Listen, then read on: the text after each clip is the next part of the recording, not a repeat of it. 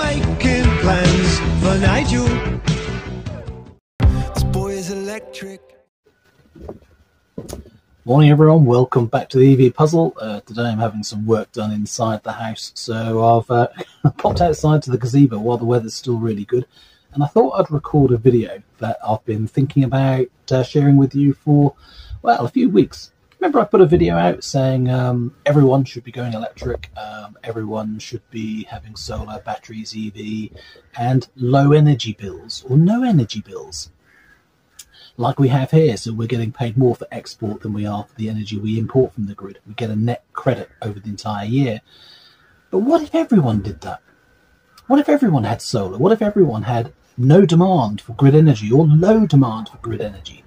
What would actually happen? Is it possible that everyone could be in the situation that I am? So I thought it was worth a discussion to go through some what ifs and maybes. You know, I'm not an energy expert, so there's quite a few things that I don't know about the energy sector and how it all works. But just using some simple logic and some simple, I don't know, man guesses, I'm not going to call it man maths, but man guesses, we should be able to come up with some interesting discussion points.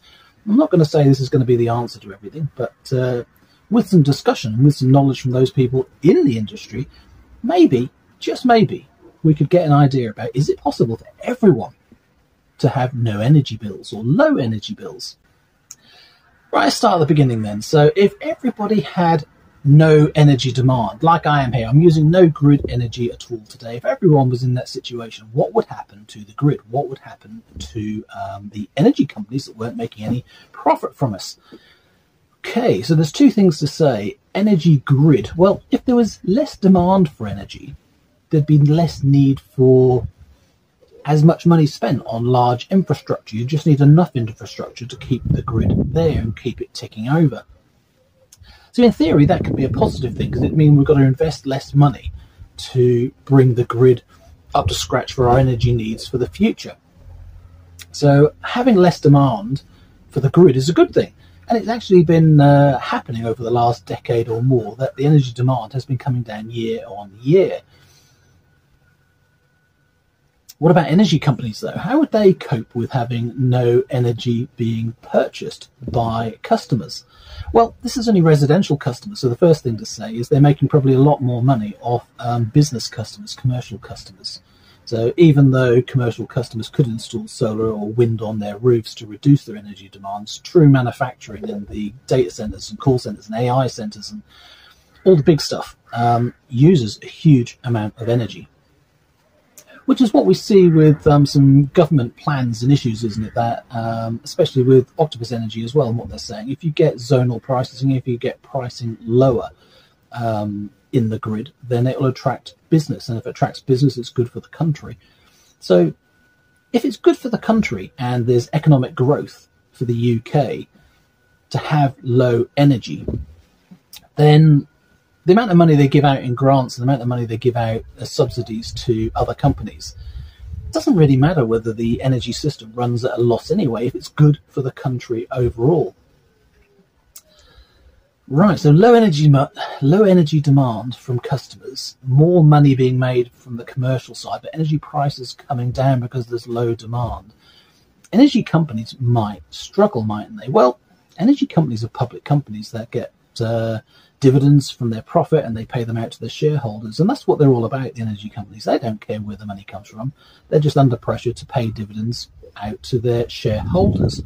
So if they don't make money from the residential customer side, they'll make money elsewhere. They'll diversify, they'll change. You know, you don't have to stay exactly the same. So personally, having no residential customers using energy net over a year isn't a problem to me, to energy companies. They'll just have to work it out, won't they? Just look at Octopus as an example. They're not making all of their money through the sale of energy to private customers. They're making a lot of their money from their software, from their systems. So they've diversified sufficiently that the smartness that they have in interacting with a new way of managing energy in the country, they're making money through that. So, you know, they've positioned themselves very, very well, and it's disrupting the market. So if some energy companies fall by the way, it's not a problem, not in my mind. So Yeah, less money to be made from the energy being sold might mean that some new entrants to the energy market aren't going to last. And it's one of the reasons why I'm not really interested in having an energy account with a startup, a new energy company that tempts you in with a teaser loss-making rate, etc., on the hope that they're going to get enough customers and enough business to start making a profit further down the line. Just doesn't make sense. And the same for the big established companies, you know, the Scotch Powers, the Eons, the N-Powers, the EDFs. They're so stuck in their way with their old systems and their old levels of service, etc. I'd never go across to them now that I've experienced Octopus Energy. So the disruption that's happening in the market is going to change those energy companies anyway. And if they haven't seen this coming, then it's their own faults if they're not making as much profit. So they're not charities, and I don't want to give my money across to them, and neither should anyone else. So it's not a problem in my mind that energy companies will have less profit to be made. Yes, what they might do is start charging more for some of their services elsewhere. Is the admin of an energy account, the connection to the grid, included in standing charge? Could they increase the standing charge so they make enough profit from every customer connected to the grid, regardless of whether you're using any energy? Well, it's sort of happening already, isn't it? I'm not convinced about all these increases in energy costs and whether they're real and should still exist now, since the Ukraine and Russia war started up. And standing charges just seem to keep going up and up and up. And it's, you know, always an argument that it's all about the infrastructure, etc. But where's the money going?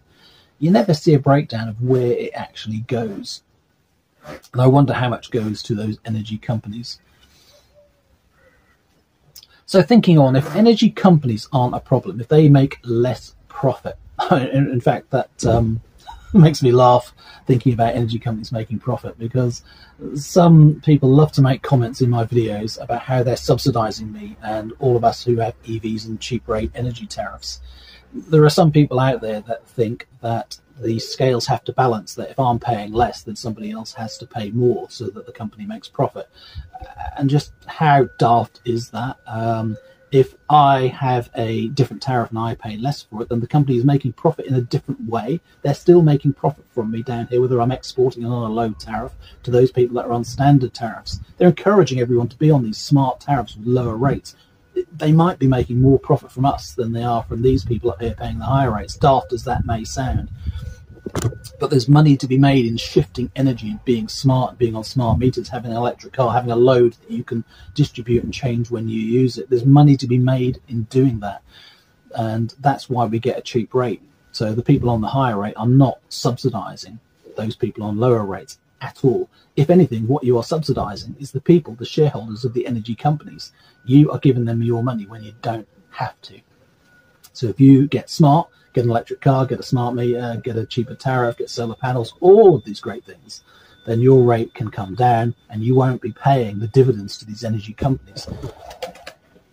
And the bonuses to their executives, I know you'll hate that, you know, big bonuses out to the executives who have done their job and earned their bonuses. Anyway, so people paying more are not subsidizing the people paying less. All you're doing is contributing to the profit to the energy companies in a different way.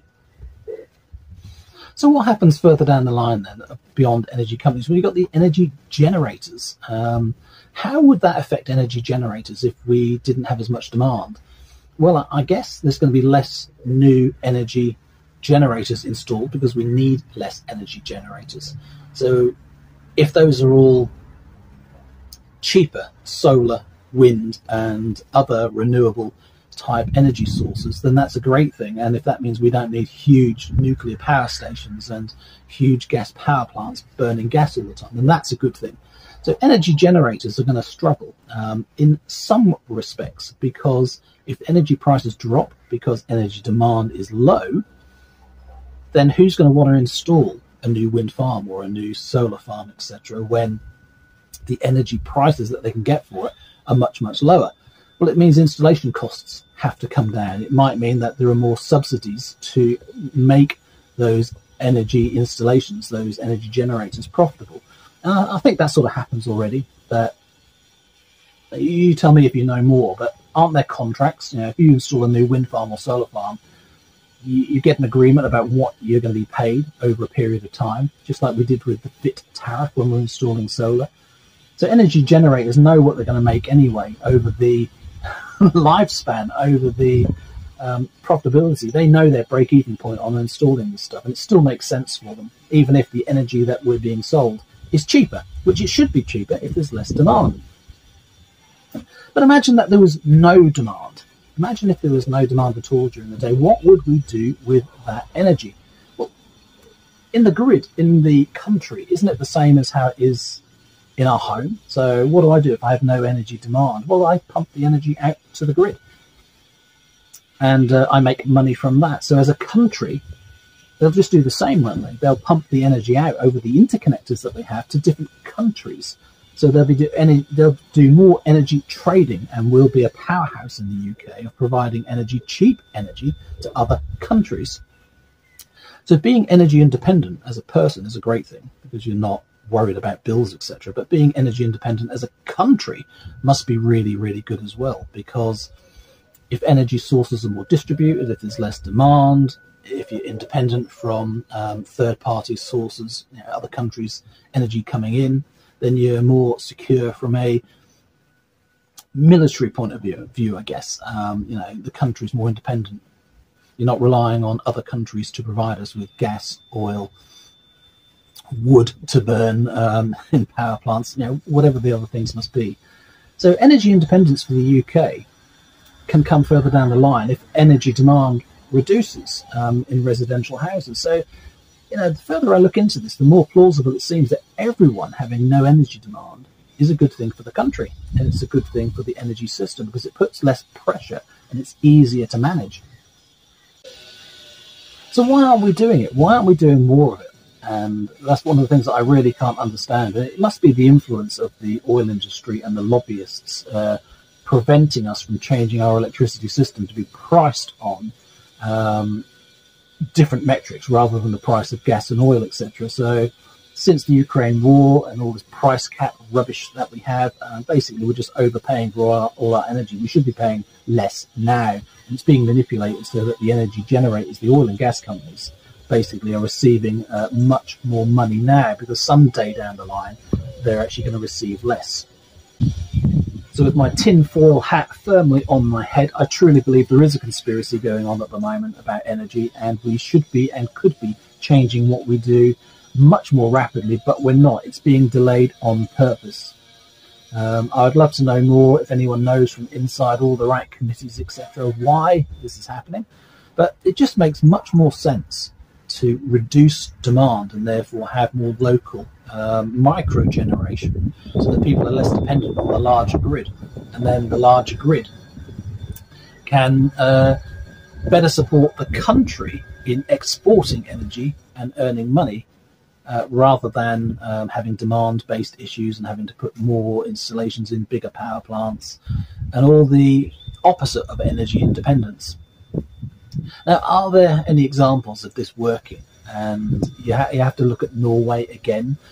Norway's been very, very lucky, because many decades ago, when the UK was part of dividing up who owns the seashore around the North Sea, etc., they gave loads and loads to Norway, and Norway inherited effectively through that agreement lots of gas and oil. But what Norway have done is, rather than saying I've got all this gas and oil and just use it and therefore have cheap energy for themselves, what they've done is implemented a lot of hydro energy, a lot of renewable energy, and they've gone electric much faster than many other countries. So their demand for electricity locally in Norway is very, very low, and yet they have an absolute shit ton of it, which is what we're talking about. They truly have energy independence. So what are they doing? They're selling it, and they're making absolute fortunes. And Norway is one of the richest countries in the world per capita, and that's mainly because of how their government has worked strategically for the future, looking at what they're going to do with oil and gas, energy and electricity, etc. And it's very, very smart.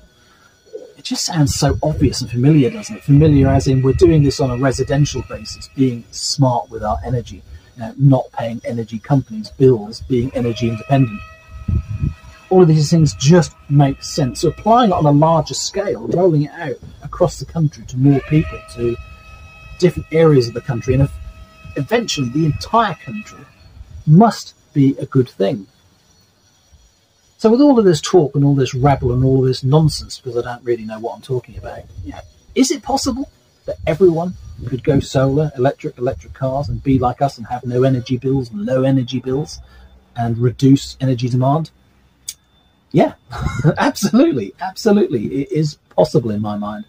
Will it shake the market up? Will it change things? Yes, it will, in the same way Norway has changed. It changes where companies make profit. It changes how energy is sold and how we rely on it. It changes our security issues about it. But it's all a positive thing. The more energy independent we get as a country, the better the country will be, because it will attract more business. It will attract more manufacturing. It will attract much more here because it's cheaper to consume energy here and to produce stuff and do stuff than it is in other countries. So, yeah, to all the doubters, to all the people in the comments that think you're subsidising me by having you're paying more to the energy companies than I am, it's just not true. It's just not happening like that. It's your choice as to whether you consume energy from the grid or whether you choose to start an electric journey and start to become energy independent yourself. It is in your power to do it. And some people say, but I rent and I haven't purchased. Well, start planning, start saving for your house deposit, start planning to buy a house. These things are strategic. They're not things that you can just switch on and do today or do tomorrow. You have to make a conscious decision, like saving for a pension. That's what I want to be doing in the future, and you need to aim for that goal.